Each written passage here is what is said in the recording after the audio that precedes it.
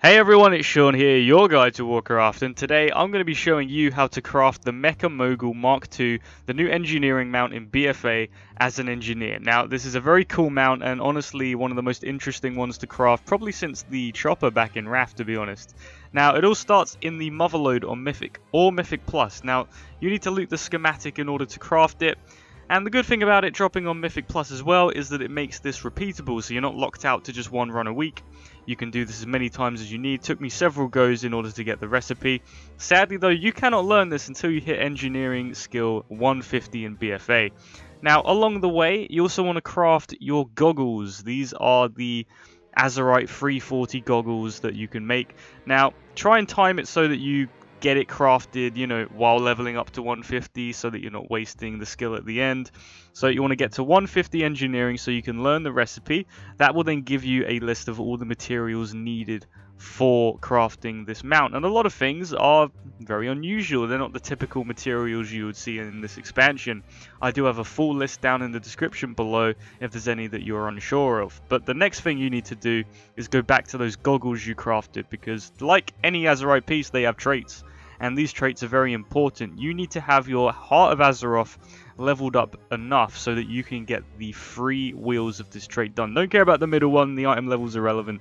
You need to unlock the 3 traits. Doesn't matter which ones you pick, because when you pick the first and the third one, it will raise your skill in either Kul'tiran or Zandalari engineering by a certain amount. Overall, once you've got 3 tiers of the rings unlocked, this will raise your engineering by an extra 75. So you'll have 150 base engineering plus 75. So you'll have 225 engineering. Once you've done that, you want to head back into the Motherlode with your goggles equipped. Now, not that far into the dungeon, you'll be looking for Dr. Boom. He's just in here. As you enter the dungeon, before the first boss, you'll find a big building, and right at the back will be Dr. Boom. He will only interact with engineers, so you want to talk to him, and you need to buy this item here for 30,000 gold. This is the barely stable Azerite Reactor. Once you've done that, you need to then be deconstructing all of the engineering themed mobs inside the dungeon. So all of these peacekeepers, all the drill bots, all the red war bots at the end, you need to deconstruct all of them as an engineer. Now, you can only do this when everyone in your party loots the mobs. So if you're doing this with pugs, can be a bit of a pain. I did this with a stream group, so apologies for the overlay there. But it just ensured that I knew I was going to be able to scrap all the mobs. And so when you scrap these mobs, you have a chance to loot some Azerite Forge Protection Plating, some Crush Resistant Stabilizers, or the Blast Fired Electronic Servomotors. Sometimes you can get 2 at once, other times you'll get none at all. It's a bit of RNG, but the Servomotors definitely the hardest.